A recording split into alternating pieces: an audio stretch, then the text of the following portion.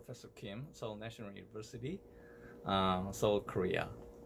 Since the study about the link between periodontitis and oral cancer has been very rare, we performed this study using 146 cancer cases in Seoul National University dental hospitals and 424 controls matched for age, sex, and smoking from the community cohort.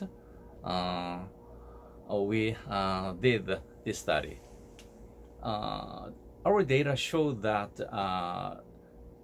those with periodontitis are more likely to have oral cancer by 3.7 times compared to those without periodontitis. Thus, the prevention and care for periodontitis could moderate the risk of oral cancer. Thanks.